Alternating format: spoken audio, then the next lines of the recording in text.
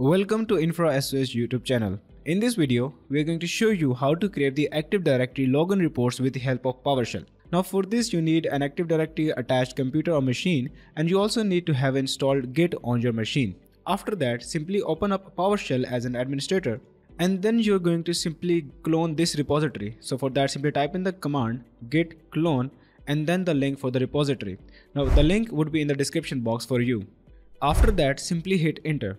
After that, we want to head inside that directory that we have just cloned. For that, simply type in the command cd, follow it up with get, and then simply hit the tab button and you will get this. After that, simply hit enter and you would be brought inside that particular directory. Now inside this directory, if I simply hit the ls command, you can see that we have this file which is Get-UserLastLogon. This is actually a script. Now I want to execute this script. For that, simply type in get user and then hit the tab button and you would get this script. So now if I hit enter, you can see that this script is not executable. To make it executable, simply click the link in the description box to come to this blog post, and from here simply copy this command and paste it inside your PowerShell. Once you do that, it is going to ask you to make changes in the execution policy. For that, simply type in y and then hit enter once more. After that, you can use this script. So simply type dot and then a backslash followed up by the name of the script, which is Get-UserLastLogon.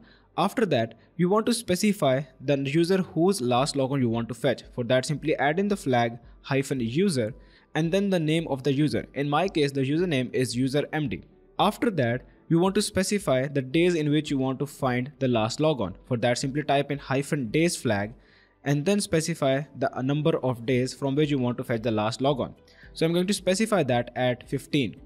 After that, simply hit enter and you will get the following result.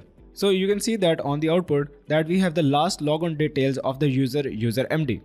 Anyways, that was all about this video. Now if you want to check out the explanation of this PowerShell script, then simply visit the blog that is linked in the description box. Additionally, you should check out InfraSOS, because with InfraSOS you can create Active Directory and Office 365 reports using the SaaS Active Directory Reporting and Auditing tool.